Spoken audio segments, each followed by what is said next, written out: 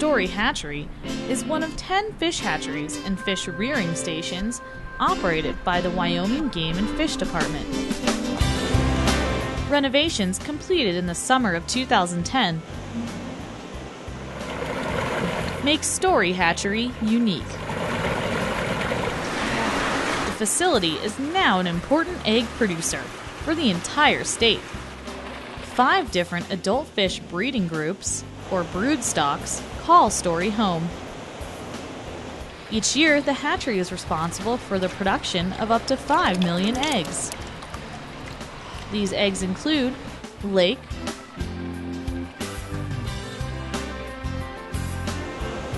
rainbow, brook, brown, and golden trout. Hybrids, such as splake and tiger trout, are also produced here. Fish spawn or produce eggs once a year. Our brook, brown, and lake trout spawn in October. The rainbow trout spawn in the early spring, and the golden trout spawn in the summer.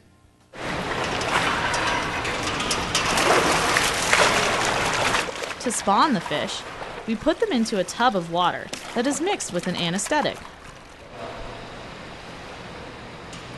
This makes the fish relaxed and much easier to handle. Then we gently run our hand down the adult female's belly to make her release her eggs. Each female can produce anywhere from 700 to 4,000 eggs per year, depending on her age and species. Milt from an adult male is obtained in the same way and is mixed with the eggs to fertilize them. Unlike salmon, trout don't die after spawning, and we can use them year after year. Our brook, brown, golden, and rainbow trout are spawned when they are between 3 and 5 years old. Our lake trout are spawned every year from age 6 all the way to 15. After being mixed with milt, the eggs are gently rinsed with water to remove any broken shells or waste. Then they are put into large tubs where they sit for an hour, giving their eggshells time to harden. Next, they are placed into an iodine solution. This will kill any germs or bacteria that might spread to other eggs or fish inside the hatchery. After being rinsed again with water, they are measured in a special instrument called a Von Baer trough. This is used to find the number of eggs in 1 ounce. The eggs are then measured by volume, or ounces, before being transferred to an incubator. This way is much easier than counting every single egg. There are 3 different types of incubators at the Story Hatchery. Jar incubators, like this one, keep the eggs constantly moving, which helps to keep them clean. If we have a large number of eggs, they are gently placed on trays and put into the drip incubator. Here we can hold up to 1 million eggs in one small space. We can also use a Heath incubator to store our young, developing eggs. These developing eggs are also known as green eggs.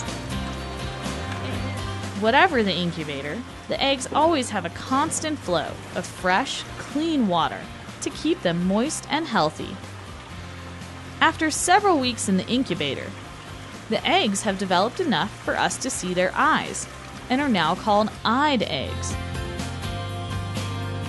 This is our signal to bump them.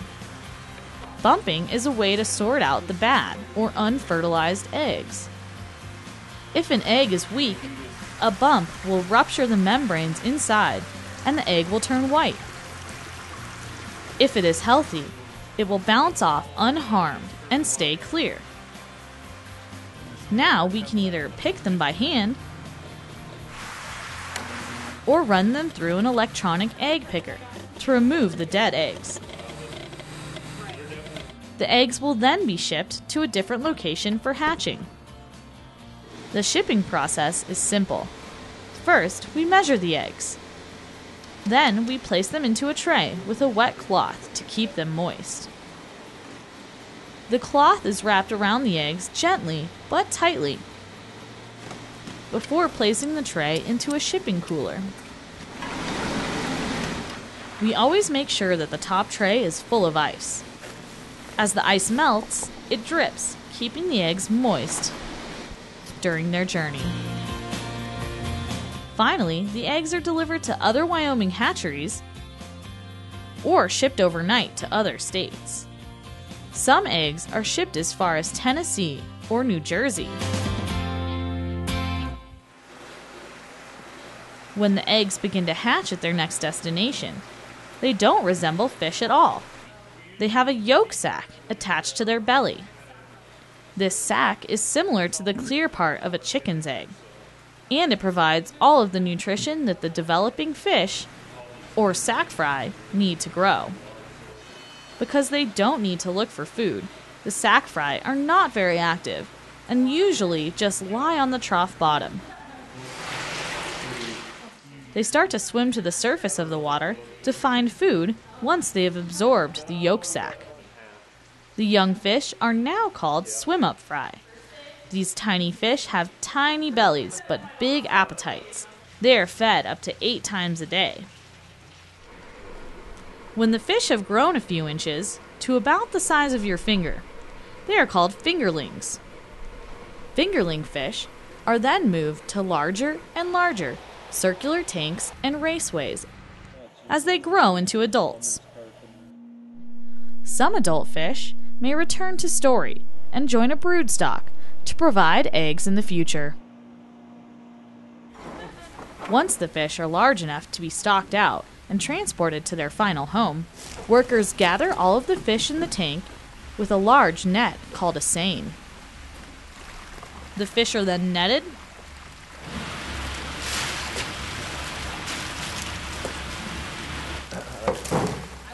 weighed, and loaded onto the stocking truck.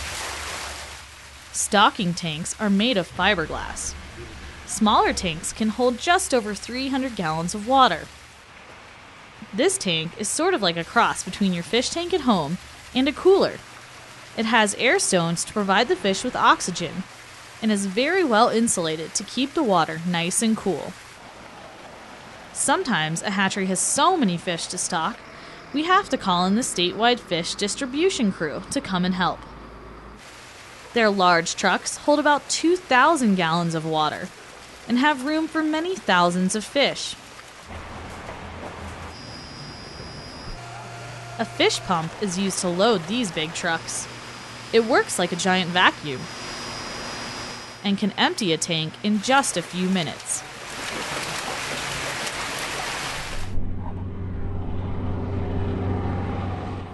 Once the fish reach their destination, the driver backs up to the water's edge, pulls the plug, and the fish ride a stream of water into their new home.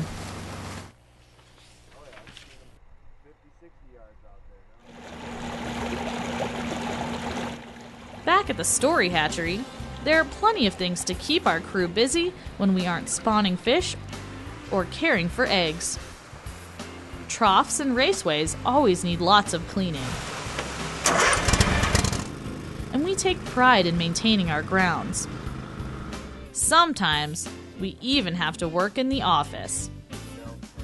While you're here at the hatchery, keep a close eye out for other visitors, like wild turkeys, or an American dipper bird dancing at the water's edge. You might even see a pair of mallards on the pond. If you prefer furry animals, watch for a deer grazing, or a marmot sunbathing on the rocks. Please be courteous and follow the rules while you are here. These include listening to your teachers and tour guide, staying with the group, no running, and keeping your hands out of the water. We work hard here at Story and at fish hatcheries across the state to make sure you can enjoy a fun day of fishing. All right. We are happy to have you here and hope you have learned a little something about Wyoming fish hatcheries during your visit.